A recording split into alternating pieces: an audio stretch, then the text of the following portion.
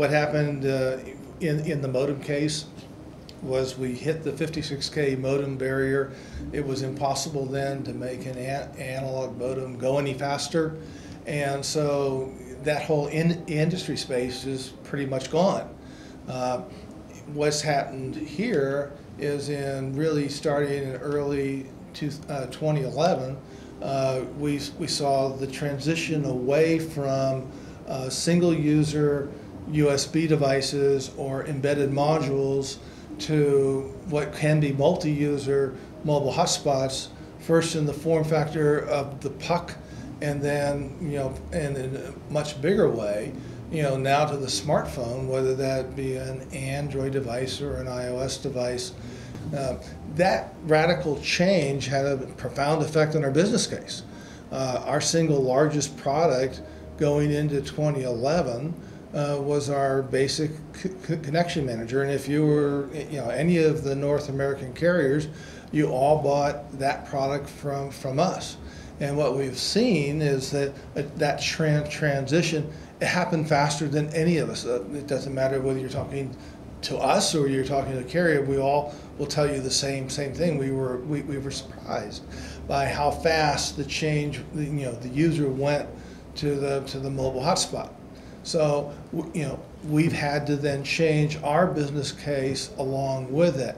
The fortunate thing for us is we were profoundly profitable for a number of years and threw off very strong free cash flow. We had a pretty good cash balance. We had invested heavily in technologies going back 2 to 3 years.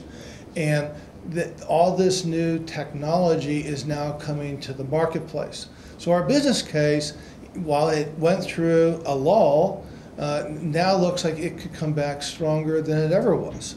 But utilizing newer technologies, multiple technologies, which takes a lot of risk out of our business case.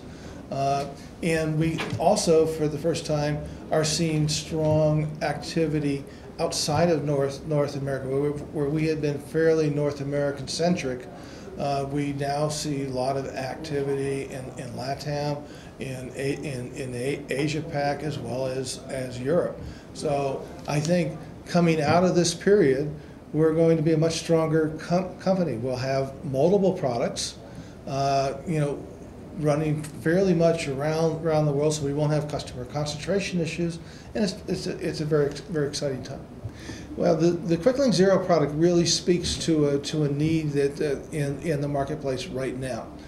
First off, one of the issues with USB devices was how a user would get, he would go to the carrier store, he'd get a USB device, he'd sign up for wireless data service, he'd get a copy of our software, and he would have to go back and try to install it on his PC or his Mac and somehow magically get it all to work. And the issues were, you'd have driver issues, you'd have a lot of issues that could cause problems for that user. Now, if the user runs into any issue at all, the first thing he thinks is, well, this isn't going to work for me, I'm going to package it all back up, take it back into the store.